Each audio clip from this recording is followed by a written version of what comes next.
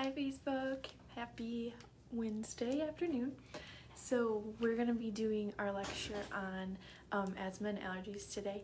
So just going through kind of what those are, why we get them, and what we can do to help prevent them and decrease them overall. Okay, so we'll start here with our normal triangle that we do. So hopefully you can kind of see it. But at the top here we have symptoms. So symptoms would entail anything unwanted that you're experiencing, and in particular we're talking about asthma and allergies. So asthma attacks, allergies, sinus issues, all of that would be the unwanted symptoms that you're experiencing from those things. Then down here we have organ dysfunction, and over here we have nutritional deficiencies.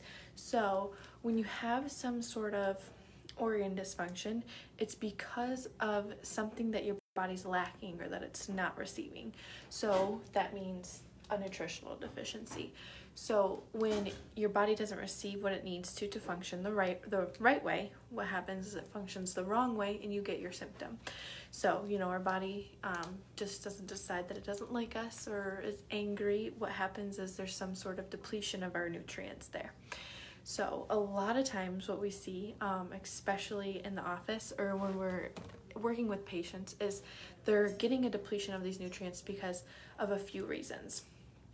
One, they're eating too much sugar. So, huge thing. Too much sugar is something that we all really deal with and that we see in the office a lot.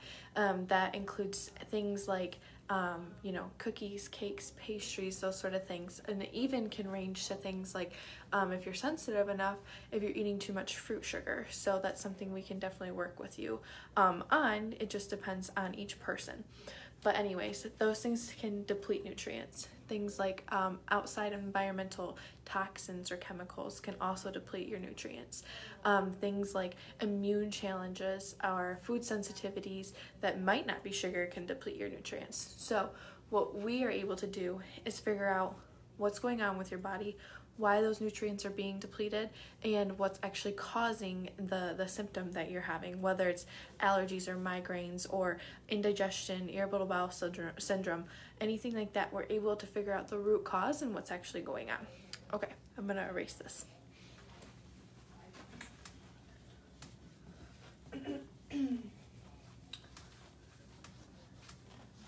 All right.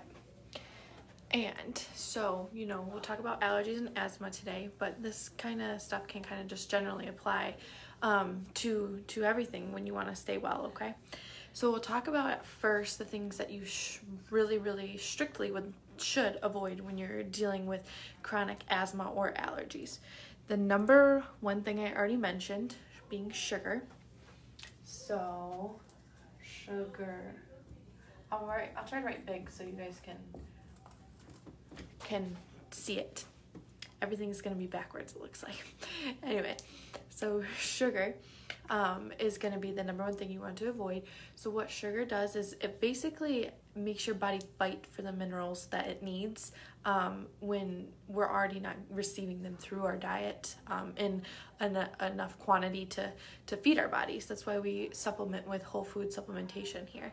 So sugar's depleting those nutrients and can make your asthma and allergies worse.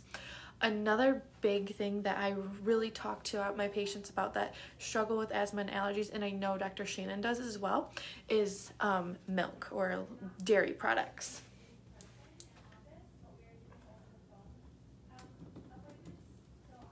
So, dairy. Sorry, I wish I could write backwards and you guys could read that, but it would probably look real funny. So dairy products in particular really can cause asthma and allergy flare-ups. The reason behind this is because dairy is essentially mucus forming.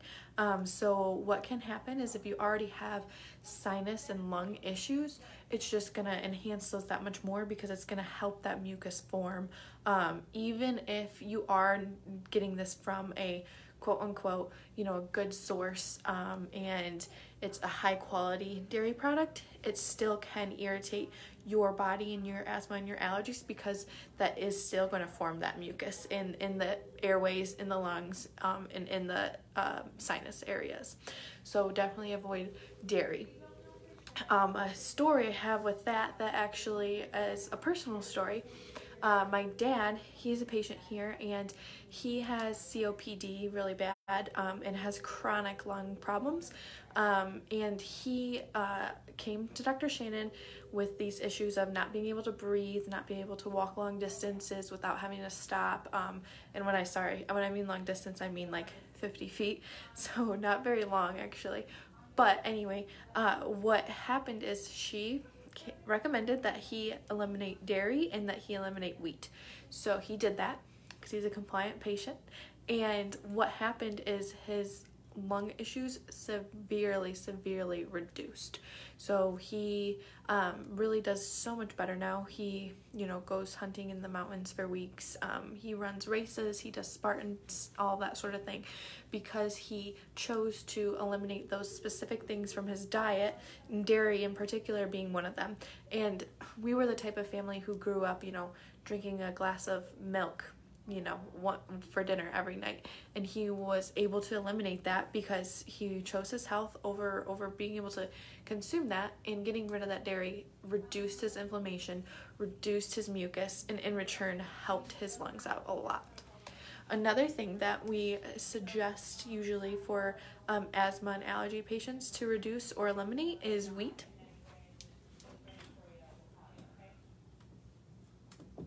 So wheat is just naturally inflammatory. What wheat does is it just causes irritation and inflammation in the body. Inflammation is the root of all disease. So whether it is the disease that you're experiencing is asthma, allergies, migraines, infertility, anything like that, it stems from inflammation. So making sure that you're reducing your inflammation overall in your diet by reducing things like sugar, dairy, wheat, you're going to also reduce your allergies and asthma symptoms. I also want to talk about allergies and asthma in general. The fact that so many people deal with allergies and asthma, and what we know to be true is that our body shouldn't be having such an adverse reaction, because what should happen is your body should be able to handle something like that. All that's happening is a little bit of a weather change, or maybe some pressure change, and in reality our body should be able to deal with that just fine. And what's happening is that it's not, because there's something deeper going on within the body. There's something missing that your body's not able to handle that change, and it reacts in a way such as sinus issues with allergies, or lung issues with asthma. So what we want to do is we want to focus on why is our body actually reacting in that way, and then replenish it with what it needs. Okay, so like I said, those are the three main foods that we would want to avoid.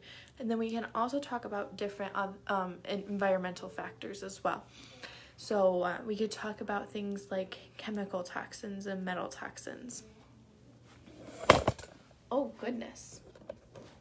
Sorry, my little stand fell down. Okay, let's see. There we go. Okay, it's back up now. All right, so we'll talk about metal and chemical toxins. Okay, we'll get a different color marker for fun. All right, so chemicals and metals.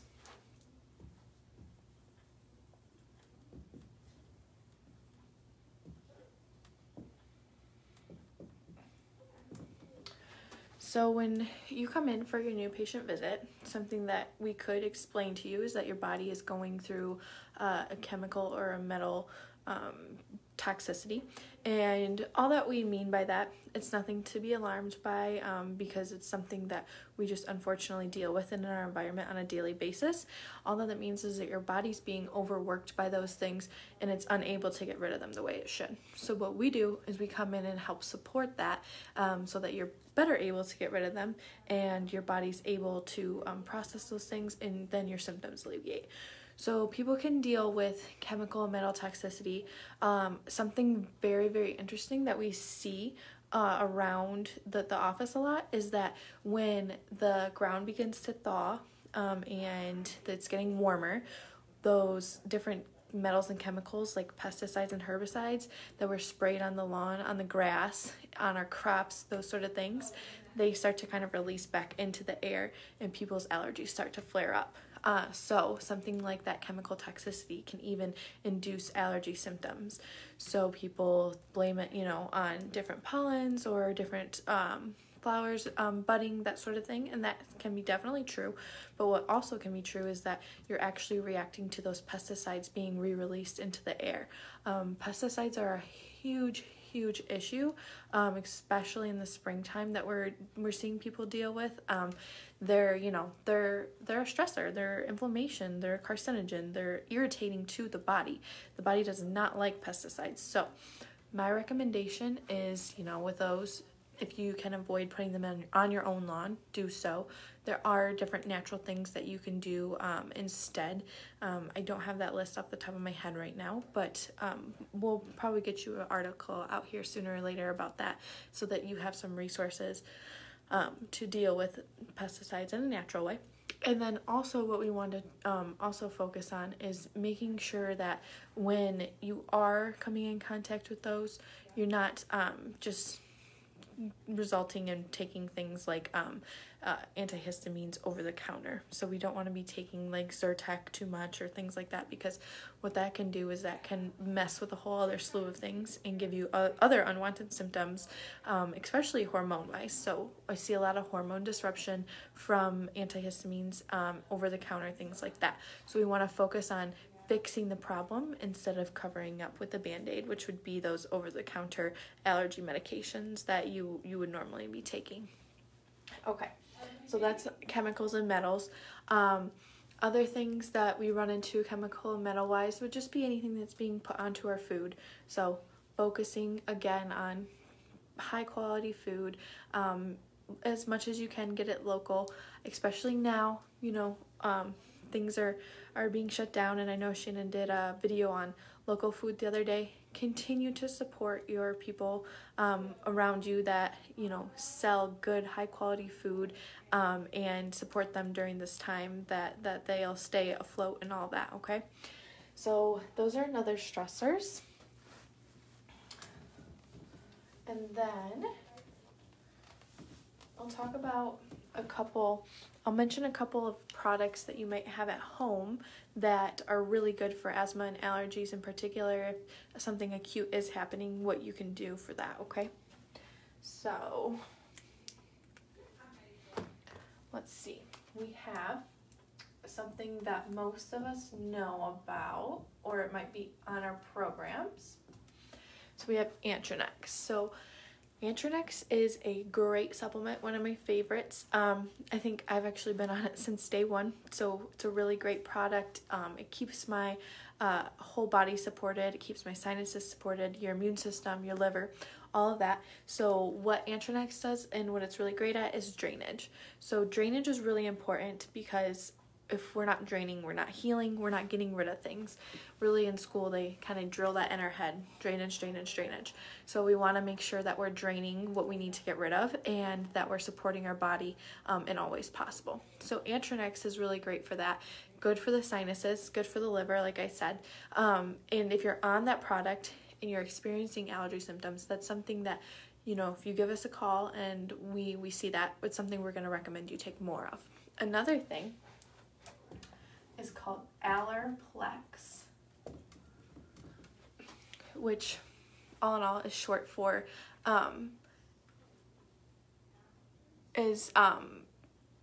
Allerplex is an allergy complex. Is that something adults and children can take? Yes, so adults and children can take Antranex, and sorry, I do know my writing is backwards. I maybe if I try to switch my camera around it would help out, but anyways, so Allerplex is an allergy complex, and what that does is that helps again with the sinuses, and helps reduce inflammation in that area. It has something called fenugreek in it, so it smells really nice, kind of like a maple syrup smell. Okay, and then another one is called Allernest, and Allernest is a liquid, and that in particular is what we call a tincture. And a tincture is literally meant to open up drainage pathways, and in particular we see that this really works best with sinus issues. All right, like I said, those are things that if you have them at home, they're great to use and have on hand if you are experiencing some sort of allergy or asthma flare-up. Another thing that you can do, neti pot rinses, you can do sinus rinses. Those can help also alleviate any allergy symptoms or pressure, mucus, that sort of thing that could be happening. Okay. Now, let's talk about the things that you can do to help your body on top of taking, your supplementation program. Let's talk about the things you can do outside of that to help reduce those symptoms and help support your body. So, we have a good diet, obviously, is number one. And what we want to do with that is we want high quality protein.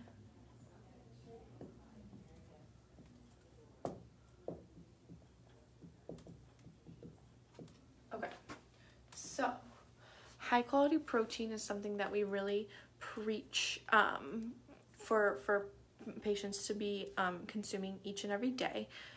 Those supplements to take daily or at the onset.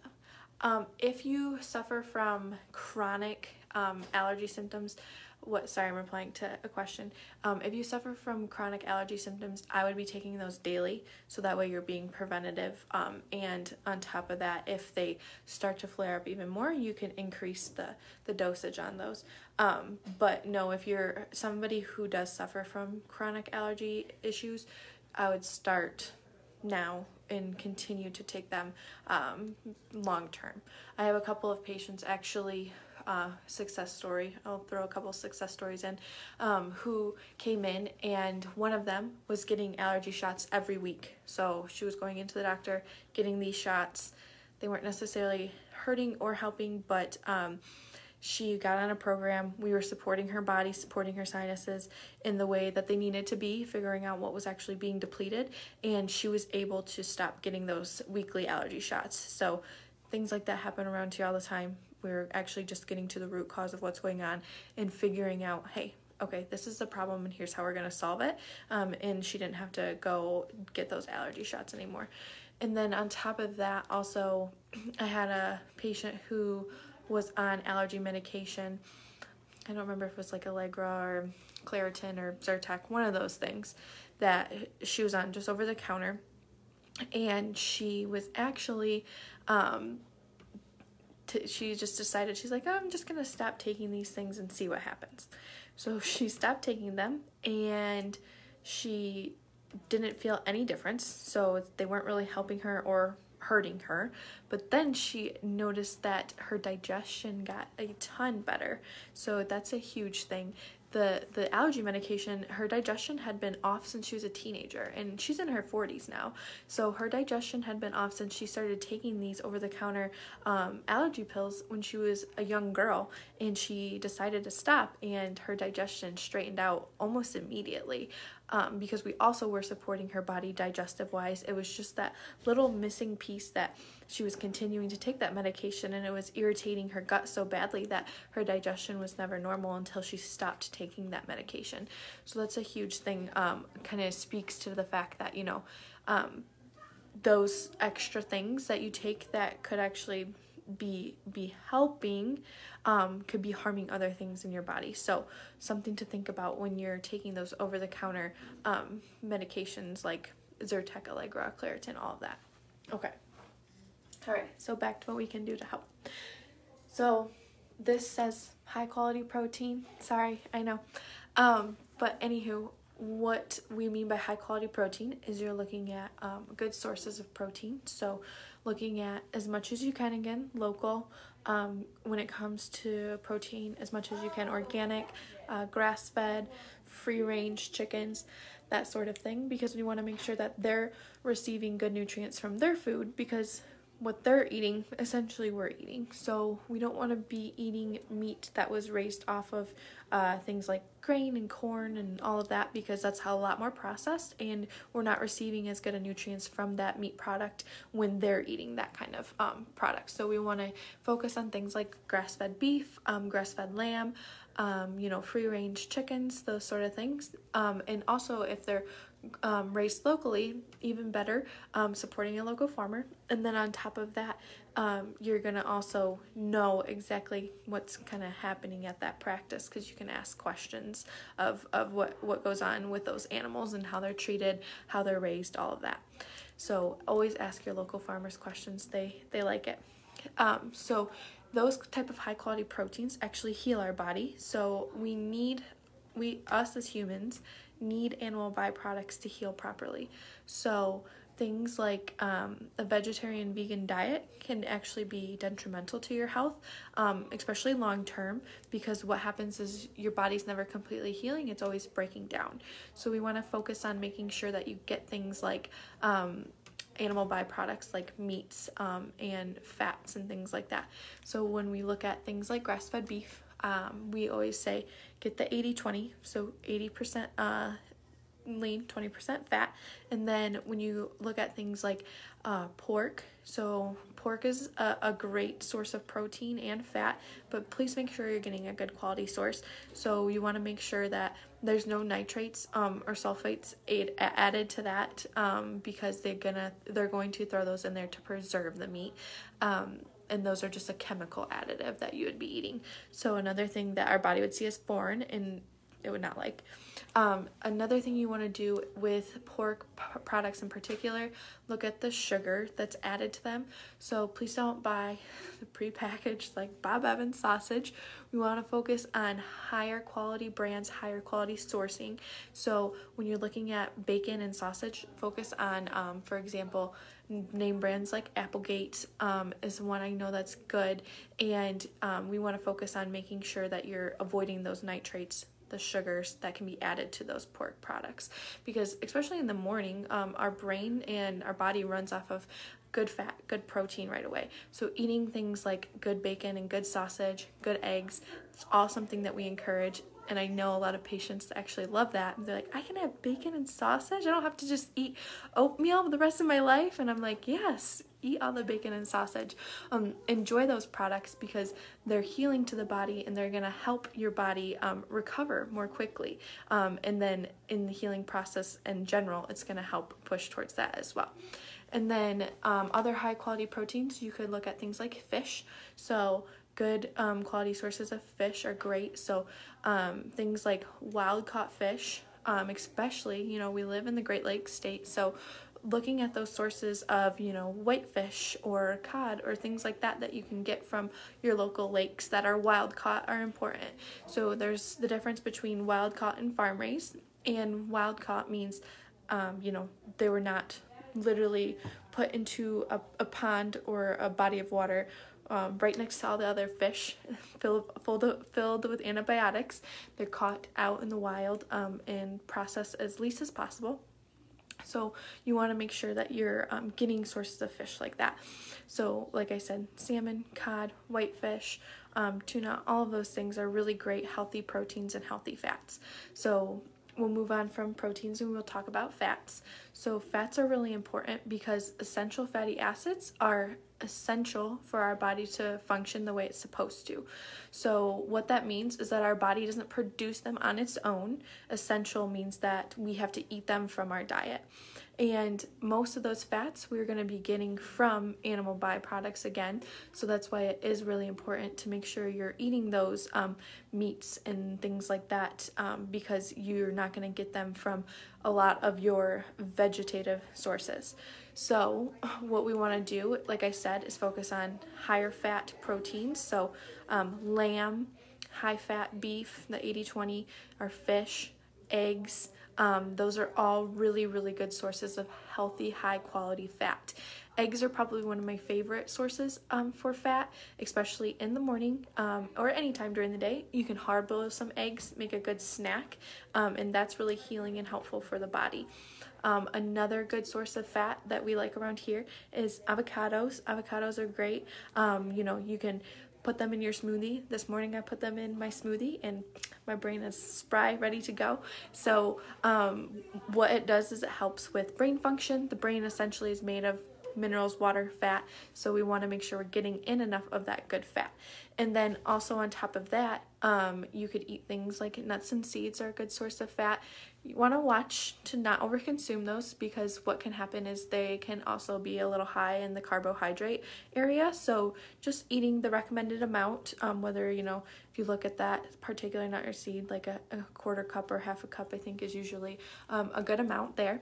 And then also what you want to do is consume things like grass-fed butter, my favorite.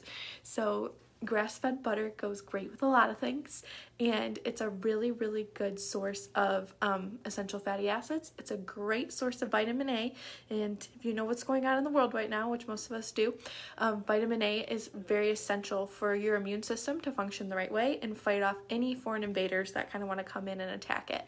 So getting enough grass-fed butter in is really great. So you would get your, you know, your essential fatty acids and your good vitamin A. That's what gives grass-fed butter its rich yellow color. So it's that good vitamin A. When you look at butter or margarine, aka plastic, and you're looking at that and you're looking at it in its whole form, can kind of be white or not very yellow to the color. Butter should be yellow, and that is when you get that good grass-fed butter, you get that vitamin A, which gives it that nice rich yellow color. So we want to focus on things like that. You can cook with it, you can put it on your food, enjoy it that way. All of that is really great. Let me think if we are missing any other good. Coconut oil is a really good essential fatty acid, or an essential fat in general. You can use it for a ton of things. So you can use it to cook with. You can even use it for your skin. It's really helpful in a lot of different ways. But in particular too, when it comes to fighting off things like immune challenges or things in your sinuses, coconut oil is high in healthy saturated fats, and things like immune challenges that maybe have a high affinity for the lungs can help be fought off with things like coconut oil. So we want to focus on, you know, good fats, good proteins, keeping our overall intake of carbohydrates at a lower level, which you're essentially going to do if you cut out things like wheat and sugars like recommended earlier. You're going to find yourself focusing more on consuming better fats, consuming better proteins, and then you're going to find yourself focusing less on getting those higher carbohydrate foods into your diet. So you kind of just naturally weed those things out when you start focusing on what you should be eating. Lots of good vegetables. Vegetables contain tons of good vitamins and minerals that we need for our body to function the right way. And we want to make sure, again, we're replacing those minerals and nutrients that are being depleted from those outside stressors and sources, like metals and chemicals and immune challenges, things like that. Okay? All right. Then, let's see. What else? We should make sure that you are getting enough water. So water is very important. So making sure you're staying hydrated is huge, especially from a clean source of water. So you want to make sure you're getting a clean source of water, you're staying hydrated, you're keeping your cells replenished so that they can focus and work and do their job and do what they're supposed to do to keep you healthy. And we want to make sure that along with that, you're getting a good amount of healthy salt and minerals. So healthy salt and minerals are important because we don't really get them from our soil anymore. It's been really depleted. Our topsoil that we're supposed to get, you know, our magnesium and calcium and all of those things from is only a couple inches thick now, which is really sad. But a fun fact, in the standard process form where we get most of our whole food supplements, they kind of did a little experiment and they decided they wanted to see how much topsoil was at their farm. So what they did is they started digging and they got to 20 feet and they were still hitting topsoil. So they stopped because they didn't want to ruin anything they had going. So the supplements you do get from us that are packed with those minerals and those nutrients you do need are in fact full of them in giving your body exactly what it needs. That's why supplementation is so important, because we're not receiving the things that we need to from our food anymore. Okay, and then along with that, you could do with the minerals and nutrients that way, you could put high quality Celtic sea salt into your water, just a sprinkle once a day is good. You could get electrolytes. So we have electrolytes here that you can put in your water. I put them in my water daily to make sure that my cells are actually absorbing the water that it needs. If you're drinking water and you're continuously having to go to the bathroom, you're actually not absorbing any of that water, and you can be flushing nutrients that you really should be receiving, and you're not receiving those because you're not getting the minerals needed to absorb those. So really important to make sure that you're getting your good healthy salt in. Another thing that I want to stress, especially right now in a time where we maybe become more sedentary because we're kind of house ridden, I want to stress that we need to be moving, we need to be active, we need to go outside, get some fresh air. I know Michigan hasn't been super kind to us in the past couple weeks, but as much as you can, go out and get vitamin D when the sun is out. Again, vitamin D is essential to our immune system. It's essential to help protect our body. And it's kind of essential to help you keep your sanity right now. So you want to make sure that, you're getting fresh air. Look up at the sky, go outside, be active, move your body. You want to make sure that you're giving your body that kind of activity that it needs and it craves. We're not meant to be sedentary creatures where we're supposed to get out there and walk and hike and jog and do all those sort of things. Go play with your kids, go have fun, but with following CDC social distancing guidelines. Anyways, make sure you're doing those things. That's also going to help train your lungs and exercise your lungs. So, people who do suffer from asthma and allergies and things like that, once those symptoms start to reduce, you're just going to find it so much easier to enjoy those things that you really do like to do, such as maybe sports activities or playing with your kids, playing with your grandkids, being able to enjoy that time. So getting out there, moving, totally encourage it. It's going to help your health overall. All right. And I think that is all we have today for asthma and allergies. So just kind of a quick recap. Reduce your sugar. Reduce or eliminate dairy if you can. It's recommended. Reduce your wheat intake or eliminate that. Try to avoid those other chemical stressors that could be put onto your food, that you're putting onto your body, those sort of things. So, organic produce, making sure you're checking out the things that you're putting on your skin to make sure there's no extra toxins in those. Making sure you're replacing the bad with good. So our high quality fats, high quality proteins, good source of vegetables, things like that. A good source of salt is really important, like we talked about. Clean water, making sure you're drinking plenty of water throughout the day. I would recommend about half your body weight in fluid ounces. That's a good amount. And then just making sure you're moving, staying active, moving your body, exercising your lungs. All of that's really important. All right, guys. Just to reiterate kind of what's going on in the office right now, we are open on Monday, Wednesday, Friday, 10 to 5. During that time, we are taking phone consultations, so you are more than welcome to still get a nutrition visit. It will just be over the phone, and we're working with people and keeping programs up to date, making sure you're staying protected, making sure you're staying healthy. And I know Shannon's mentioned it a couple of times, but continue to make sure you're taking your supplements regularly. We're supporting you guys' bodies with what we know to be best and keeping you well with the tools that we have. And in particular, what those vitamins are that we're recommending are vitamin A, vitamin C, and vitamin D. And if you have questions about those or you want to make sure that they're in your program, please don't hesitate to call the office. We are getting everyone the information that they need to take care of themselves, take care of their families.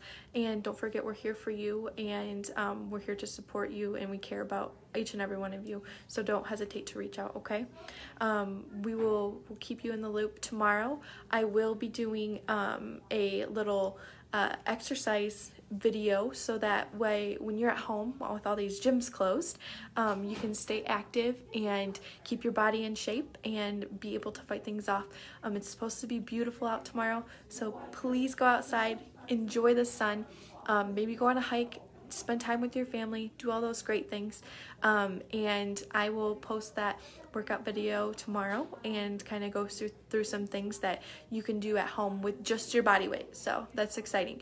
You don't have to have anything, just you, and you just need you and some clothes that you can move in, okay? So we'll go through that tomorrow, and we'll be keeping you updated on what's going on here in the office as best as we can. And we are so happy to have you guys, and if you need anything, please reach out to us and let us know. All right, I hope everyone has a great rest of their day, and we'll see you hopefully in a few weeks. All right, bye-bye.